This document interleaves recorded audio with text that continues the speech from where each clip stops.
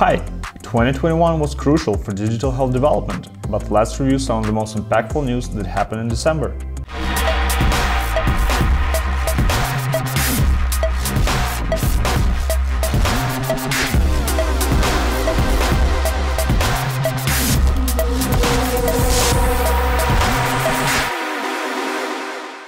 December brought us one of the biggest acquisitions in the tech world ever.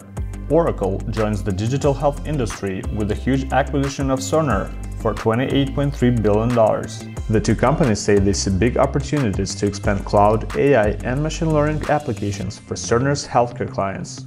Oracle says its goal is to deliver zero unplanned downtime in the medical environment. The addition of Oracle's cloud-based resources, specifically its focus on usability and voice tools, will dramatically reduce the amount of time that medical providers spend dealing with systems and increase the time they spend directly caring for patients. Surgery tech company Apella scores $21 million in Series A funding.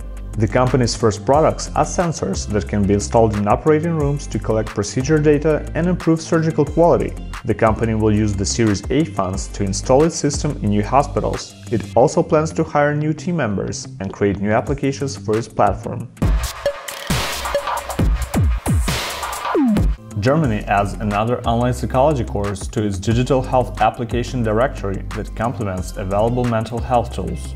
HelloBetter, a German organization focused on digital therapy courses, has announced the release of a new online program that is a reimbursable digital health application for German doctors and patients. The digital therapy course targets type 1 and type 2 diabetics with depressive symptoms.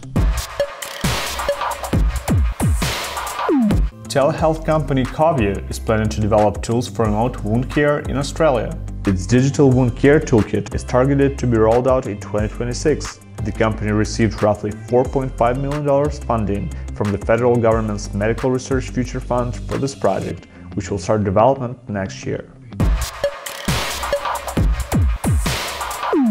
In January, we are planning to talk about some of the most promising health tech startups in 2022 and some interesting trends for the upcoming year. Subscribe to our channel to find out more digital health news.